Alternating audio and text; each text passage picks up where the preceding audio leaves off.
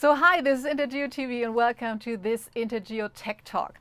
The aim of our Tech Talks is to make technology tangible and to present its potential. So let's get to know people who are deeply involved in the subject and can pass on their experience with us. Let's talk with people who are responsible for developing technologies, empowering organizations to deal with their challenges. And our topic today is digital twins and their incredible possibilities for municipalities and administrations. And a digital twin is the basis for almost infinite possibilities and applications. And the basis for this is called GIS. And I'm really happy because with me are Marko, Prisky, Chief Technology Officer from Esri, Germany. Hi and welcome, Marko. Hi. And you can also see here on our panel Dr. Konrad Wenzel. He's Director Esri Research and Development Center in Stuttgart, Germany. So what they both have in common is a passion for GIS and a visionary view of the digital representation of our cities and municipalities. And at this point, of course, also welcome Konrad. So let's start with Marko. And I think, you can give us an overview to the digital twins, and do they really have the potential to lead cities and municipalities into a sustainable future? Or is the digital twin, in your words or opinion, just old wine in new bottles? That's a good question, yeah. So, from my point of view, first of all, if you're talking about digital twins, it's not just about the visualization. So they help us to understand dependencies and the interaction of all the assets and processes, infrastructures. By the way, everywhere in our life, not only in cities or in smart cities. So in the real world, everything is connected. Everything is interdependent with many other things around. And let's take a look to a little or small example. If we try to plan and to build a new bridge, then it's a complex infrastructure itself, but it needs a lot of analysis for the underground, for the geology, for the impact on the environment, and this during the planning period, but also for the time after. So the bridge can have many functions, not only maybe for a road. It can be structure for other utilities, and it has an impact or let's say for a larger scale. So the traffic flow is changing. The plannings have to reflect all the other things around the bridge as well, especially in cities. Let's come back to the original topic. There, the interdependencies and the behaviors between the assets are much stronger. Everything is in a very small space. It's running in very short times. So the only way to manage all the changes, all the plannings within a city, I think, is the digital way. And we have some examples on a slide on this.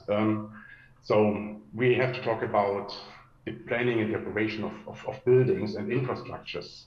We also talk about master plannings for the city. So remember the limited living space we have to deal with, or the climate of the city. If we're talking about green infrastructures, or also blue infrastructures, if we talk about water things. And many things more. So for monitoring, we have real-time situational awareness. For public transportations, for parking management, security, and others. But digital twins also provides an appropriate set of applications for participation, for communication with external stakeholders, for the exchange among engineers, architects, and even with the public. So we need a lot of things that can be done with digital twins, and for this, they need a set of full functionality. So they need tools for building and operating data sets, for having updates in the data, for analysis things, for real-time capabilities. And today the technology is ready for that. That's the big difference to former times. And that's the reason why I say, no, it's not only old wine, it's more than that. We have a lot of tools and capabilities in the technology to really make the digital world in the same, or reacting in the same way as the real world. That's a big thing for me. Yeah, that's cool. It's a valuable technology, and it's it's very, very important for our sustainable future.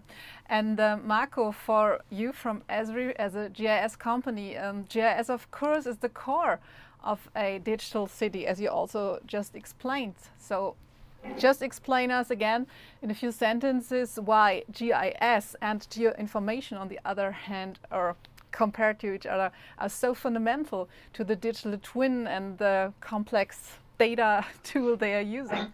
Yeah, I think complexity is a good keyword for that. So everything in the real world has a place and a time where it happens, and it's influenced by a lot of things from the environment, by terrain, by weather, by neighborhoods. So we need to understand things in the digital space in the same way as they are in the real world. And I often say in 4D, not only in 3D, but in 4D, with a focus on the time when things happen. And GIS can make this fusion of all the dimensions, of all the behaviors that we are talking about.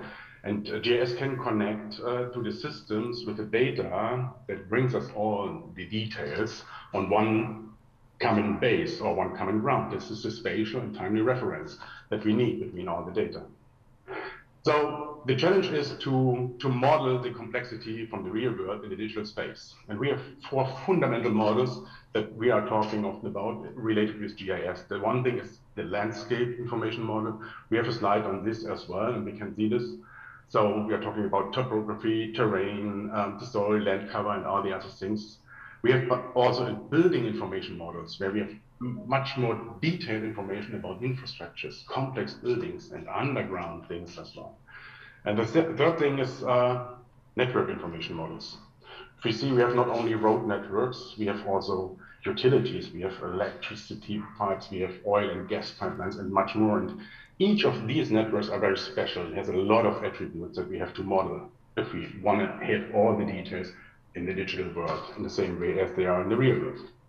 And this complexity is, or the modeling of this complexity, that's the big capability that GIS can do for building and maintaining digital twins. Mm-hmm. Yeah. You're talking about connected models or connected twins. So you are not talking about one digital twin for one city. So they are all working together with their technology behind that. And what exactly does that mean?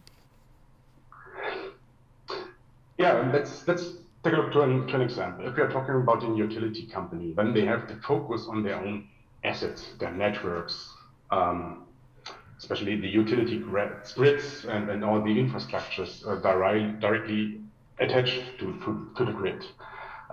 Transportation planners have their own view on the transportation infrastructure, and it's not the same. So if we are going through all the details, then we can see that there are a lot of views or parts of digital twins in the world around us. And the big thing is to connect the data, the foundations, or the views on the specific twins together to have a comprehensive approach for a common planning or for common understanding of it. And the connect is not only one dimension. So we have the technology aspect. We have to use systems that are able to connect to each other, to exchange data, services, and applications. But the connect is also a question of user management, authorizations to have the connect to and not only the view, but also the right to use and to analyze data from external stakeholders. And we have to see the processes to ensure that the right people are working with the right data. So we are talking about single source of truth, who is responsible, who can share the data to each other, who has the responsibility to bring the data into the business process of all the other stakeholders. So this is all together is a the key for success with the connection of the data, the services, the applications.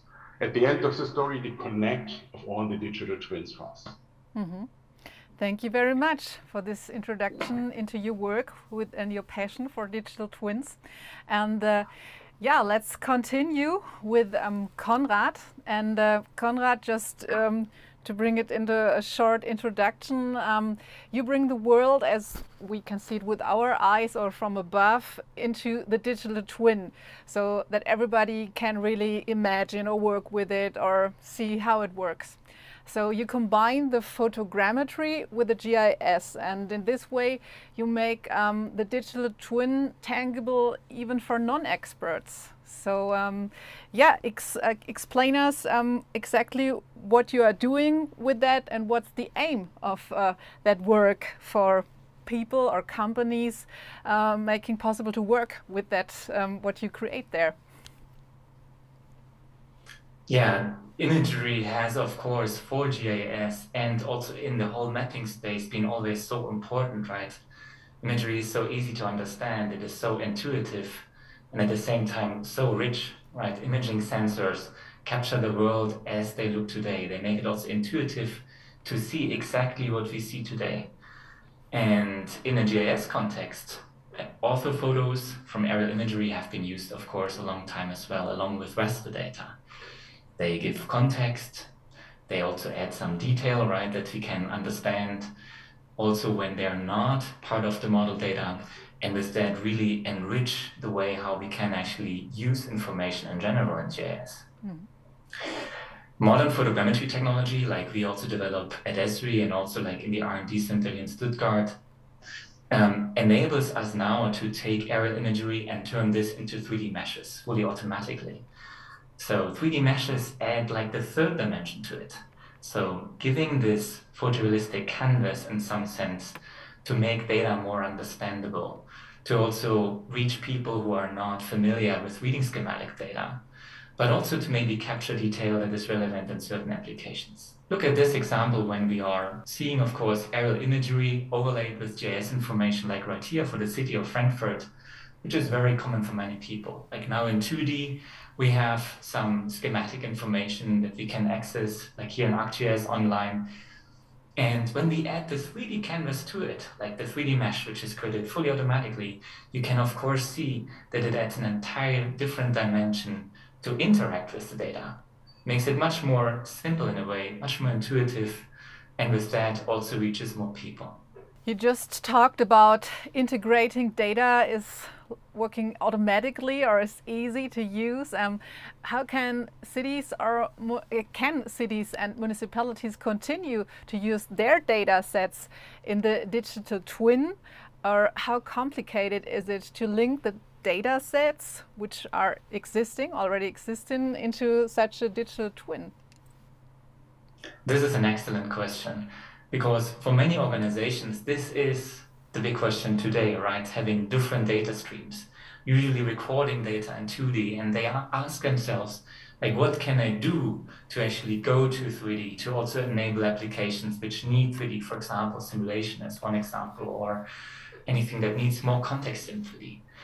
And to overcome this challenge, like we try at Esri to develop the technology in a way that we can use heterogeneous data streams like in real time, right? As what you saw before, like it's all done in real time. So the cadastral information in 2D is just merged in real time with this 3D mesh, and the information together makes this interaction possible without actually changing the one or the other data. And this is really key, because if we have 2D data in an organization already, then we also want to update it in a cycle that this organization or this department of the organization actually would like it to do. Versus maybe the 3D canvas that we just saw, the 3D mesh, gets updated every year. And every department, as Marko said it so nicely, right, has a different view on the data. They connect their data, they link their data, for example, from the utility space into this single source of truth, which is this commitment of all departments to work together. And so our duty, like in Esri, is to actually enable tools, like in visualization, to in real time interact with this data together, to create an intuitive canvas for each application individually, depending on what their application needs. Mm-hmm. So this sounds really good. And Marko, what do you think, or what do you guess? Right now it's 2022. When we switch over to 2030, for example, will administrations in Germany or in the rest of the world, Europe, manage their cities and our everyday lives with digital twins and with connected dashboards, or will it even be quicker? Or because I think the technology is already there at INTERGEO and the conferences. We hear this since several years. I think about 7 or 8 years we're talking about digital twins and how they can help improve cities and make things more sustainable and work with more efficiency. So what's your prediction from Esri's view? I think the importance will grow. And to the original question, yes, I'm pretty sure we will use digital twins much more also in our daily life. So we see virtual reality is becoming more and more powerful. We see AI-based applications. They help us to record data, to evaluate changes. In many processes and services, we will realize and react to changes in the digital world based on dashboards faster than we ever could in the real world. So that's my opinion. So everyone will access the digital twin in real time, not only via a smartphone, but also with wearables. These are just not nice to have applications in the future.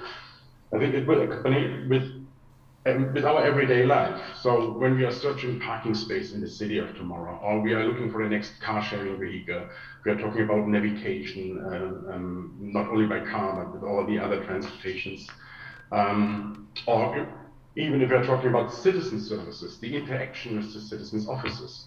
I think everywhere we will see that parts of the data of the digital twin will help to automate those processes for us in our daily life. So the offices will open their digital data sets, their digital twins, to improve those processes towards these interactions with the citizens. That's my, not only my guess, I think it's my vision.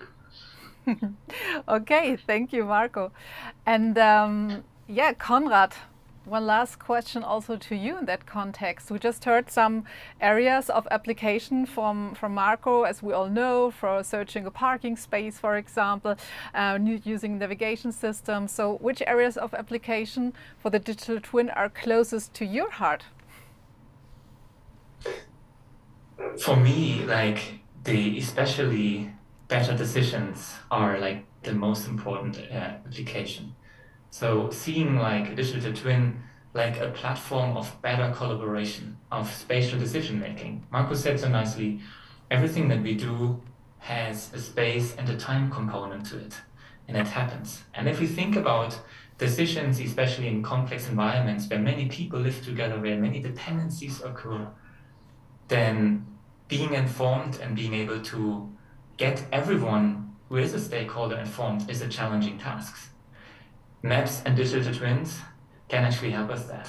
And they do today already. I believe that many cities already do a digital twin today by committing to this single source of truth, by maintaining data properly. And it's just about to elevate this infrastructure and to grow together in these organizations to be better in communicating complex information, to make better decisions that also hold for a longer period of time, but also to react to change that is happening so quickly, as we know. So this is for me the most exciting aspect, to empower all these different departments to do collaborative decision making in an informed way better. These are perfect words, I think, for closing this Tech Talk, which was really exciting that you gave us these insights into the future of city administration, for example, today and tomorrow, and how we will all use and profit from the technology of the connected digital twins. And yeah, I think they will do a lot for us. And hopefully lead to decisions being made on even better and above all more a uniform basis. So thank you very much to the two of you. I enjoyed that tech talk very much. So this was Marko Prisky and Konrad Wenzel. I say thank you and hope you will join us at INTERGEO 2022 and we'll see all us at Essen, Germany. Thank you and goodbye.